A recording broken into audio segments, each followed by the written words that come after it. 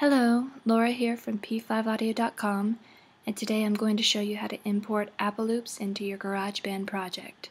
So the first step of what you're going to do is go to your Finder and locate the Apple loops that you want to import. And I just downloaded ATL Play As Club from P5Audio, and I'm going to use loop set 10. So I'm going to take all of these Apple loops, which are part of loop set 10, and drag them directly from the Finder into the project. And that's all you have to do. That's how you import. Since they're Apple loops, we can also change the pitch, we can change the tempo very easily. Let's see if that's something we want to do.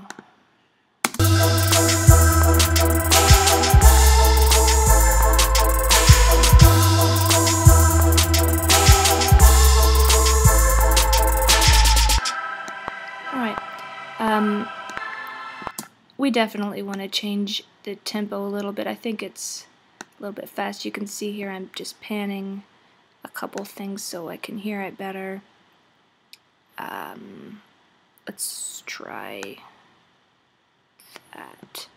Okay, so in order to change the tempo and change the pitch, you click this little scissors icon here. You make sure Follow Tempo and Pitch is highlighted. You go to this LCD screen right here and you click there and select Project. Now we can change the key and the tempo. So I want to make it a little slower to start off. Maybe just let's try 77, and then let's try making it a little lower. It's C sharp now. Let's make it B minor and see how we sound.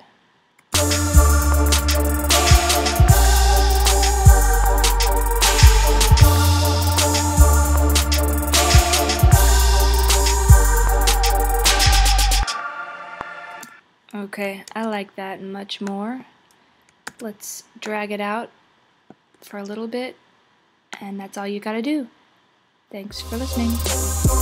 ATL Play As Club.